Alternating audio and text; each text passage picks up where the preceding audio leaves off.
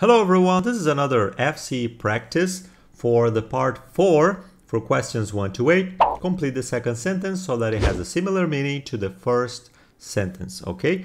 Well, here's an example and I'm going to give you some time to do it, okay? Try to do it, write it on a piece of paper, and at the end of the video, I will talk about the answers, okay? Well, let's go.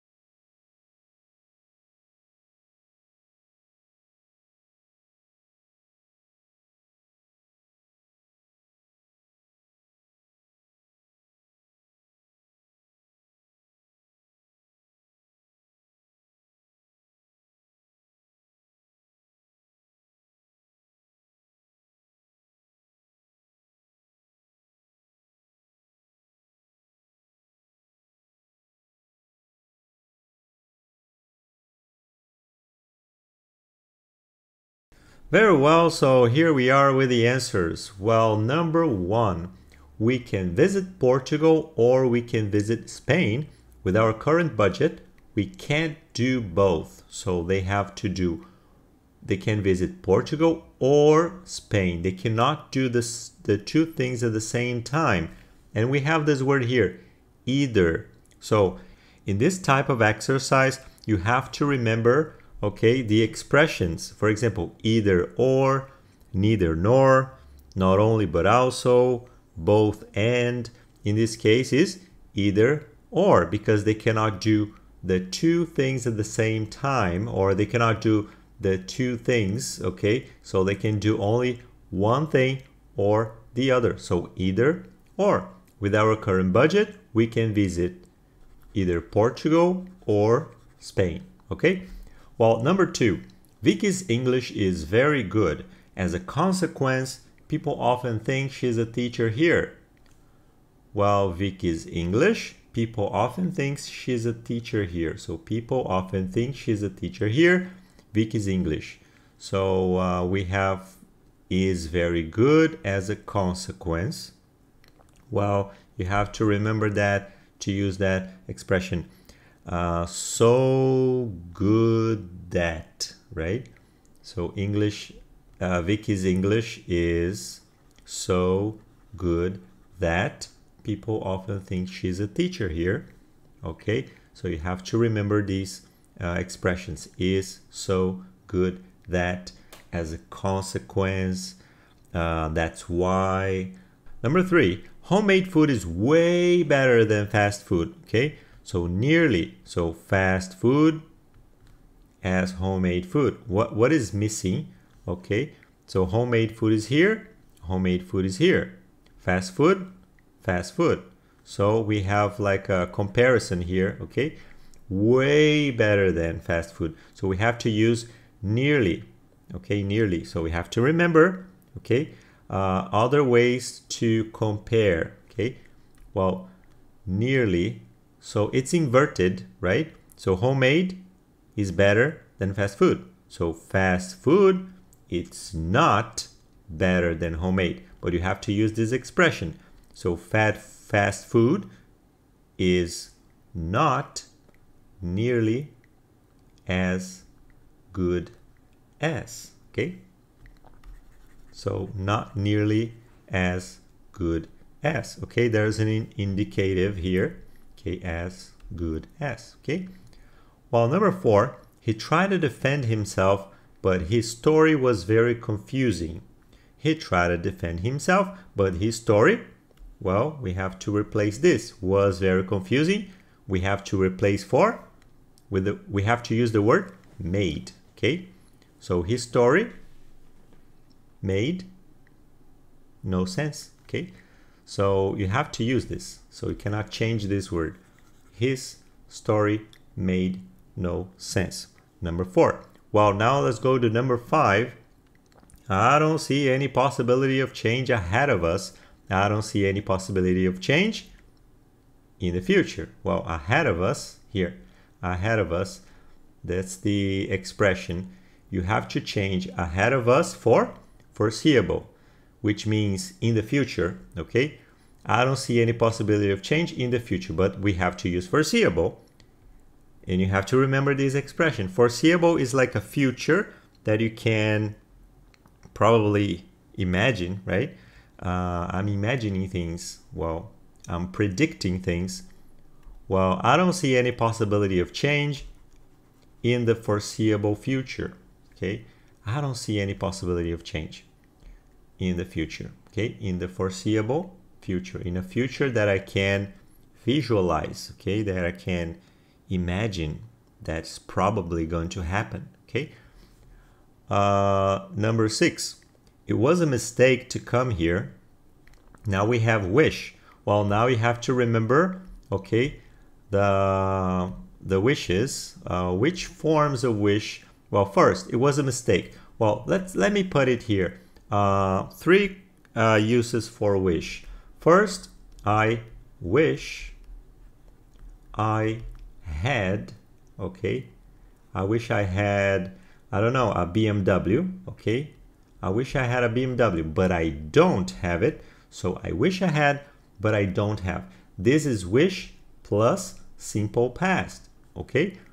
Well, I wish I was, or I wish I were, okay? This is the formal correct form. You can say informally, I wish I was, okay?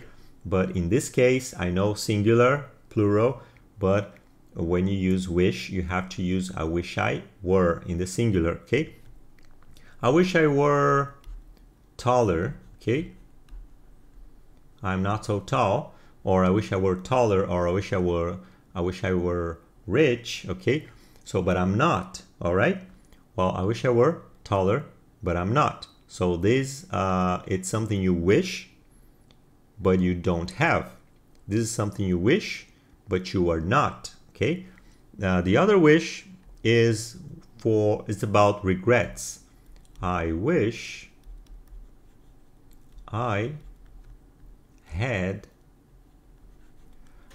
had gone to the party, okay? To the party.